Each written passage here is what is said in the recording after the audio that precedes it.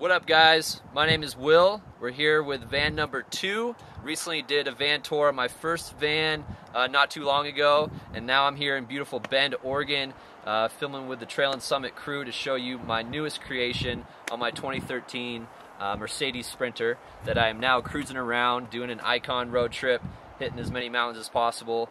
And like I said, right now I'm in Bend riding Bachelor for a few days, and thought we'd show you guys the new van. Alright, so I really wanted to make a chill out area in this van, and I think with the 2 swivel seats up in the front and a nice bench seat here along with the Lagoon mount table swivel, it creates a nice hangout chill area so I can entertain my guests, have some beers, have some food, relax, make it a little bit more homey vibe. You got some storage for cooktop, other things like boot dryers, shoes, all that kind of goodies. There's an outlet with USB inputs under the table as well. And under the bench seat, I got a custom foam little cushion here with extra storage for dry goods, all that kind of stuff. Up top here, kind of little bookshelf, open area for books, coffee, blankets, all that kind of goodies. And stuff there. The overhead storage above the driving and passenger seats, that's just kind of all for gear, for snowboarding, all that kind of stuff. Just kind of houses all my outerwear and other things there. Alright, so for the kitchen area, I did another butcher's block. With this one, I stained it, sanded it down to give it a little bit of a weathered look, and did the epoxy resin layer to give it a little extra protective layer, and just kind of give it a little cool feel. Kind of looks like a little old school bar top, saloon top, which I really like. Sink, soap setup, water pump on off switch. You also have a water heater that's connected to it so you can get yourself some hot water, and which is a nice thing to have. Paper towel holder, more upper storage here for any dry goods, food, spices, all that good stuff.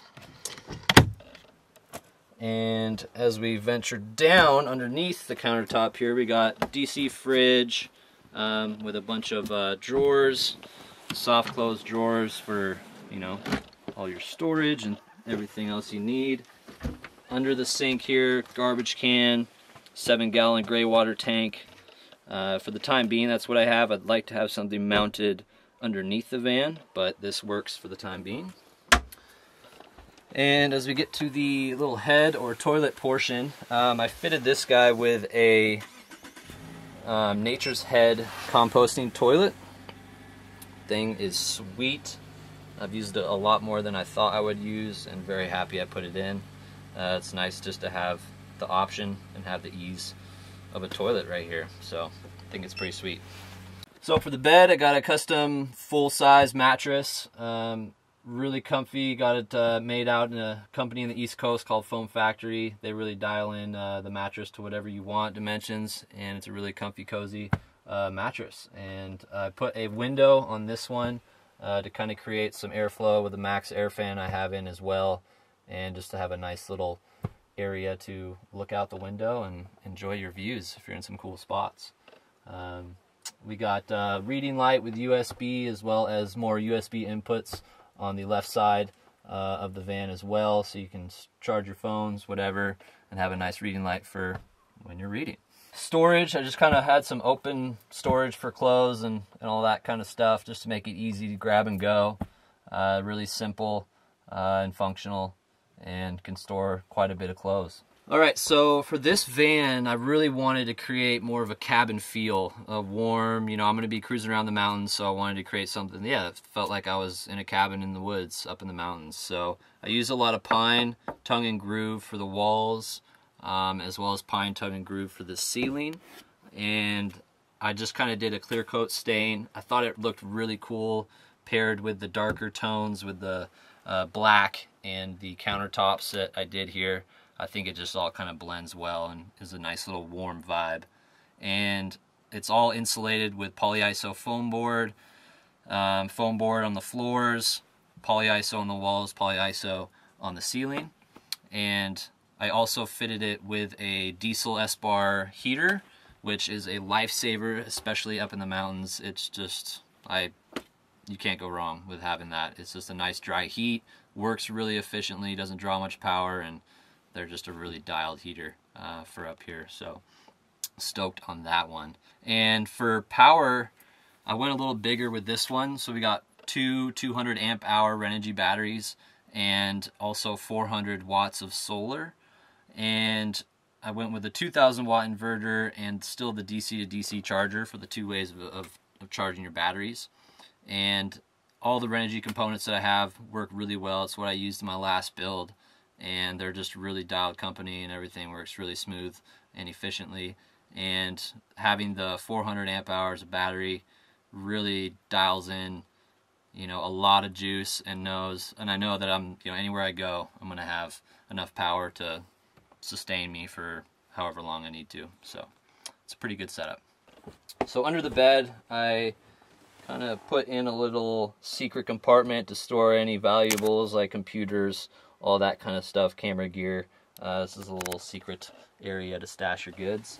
And underneath here, I have a little cubby compartment to get into the back, so you can, you know, interact with what's back here, store things back here, anything like that. I put 2 swivel seats in this one to create kind of more open flow, and just to have more seating if I ever am entertaining, have a couple people over, and it just creates some more sitting area. When you have them both turned, it just kind of opens everything up. You can interact with what's going on and just creates a nice little area to hang out. For the back garage area here, I wanted some nice open big area to store anything from snowboards, spearfishing gear, anything I really wanted, bins with extra things, a nice big water tank.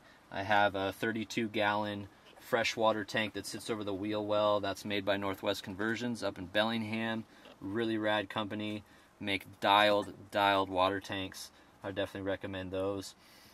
With just the fill up right here, and I have the quick connect shower hookup that's connected to the water heater, and so you can get yourself a nice hot shower, spray down anything. I got a shower hookup and also a spray kind of just normal hose hookup as well, so you can get a little shower, rinse off, do all that good stuff. And that's all connected to the 2.5-gallon water heater with a nice little plug right here, so you can heat up your water for the sink as well as the shower. So that's just a nice little thing to have a little bit more comforts of home. Some hot water, you take it for granted for sure. And then all the electrical components kind of sit in the back there with the batteries kind of tucked away, all nestled safely. And yeah, I just wanted to have a nice area to store everything that I really need. I mean, I have most of my things. I'm on the road right now and still have a bunch of room for whatever else. Alright, so this one has a nice setup for a tow hitch if I do want to set that up, which is a really nice feature. These things do tow quite a bit, so having that option is always nice. I do want to get a tow hitch. And I did put a nice ladder on the back here, made by Industrial Ladders, Prime Design, and it just kind of sits right on the door frame, clamps down, these rubber clamps, and they hold about 400 pounds. Really fits nice and secure. Good way for me to wipe the snow off the panels up on the roof and scrape the ice off and all that. So it's a nice nice feature that I think is a must-have for definitely for cruising around the mountains with the snow. So also I hooked up some nice BF Goodrich all-terrain tires. I think it's a must-have cruising around the mountains, and it was a nice upgrade that I thought was a must-have. I have some chains as well, but these things grip really nicely and take care of me on the road cruising through the mountains. So for this van, took me about 2 months working every day, and some of the things I really like that I did differently than the other van is have a nice sitting area to entertain and hang out. I think that's just a nice little feature to have. Opens the van up a little bit. It is the 170 wheelbase, so a little bit extra room as well, which I really do like. For this van, I really like that I made it into a cabiny type feel. I think it's just really warm and comfortable when I'm in the mountains. It just has a nice feel and flow with the darker tones in the cabinets, and then a little bit lighter with the walls with the natural pine. I think it just flows nicely and just feels nice and warm and inviting and comfortable like a cabin. So I am cruising on a big road trip, doing the IKON resort journey.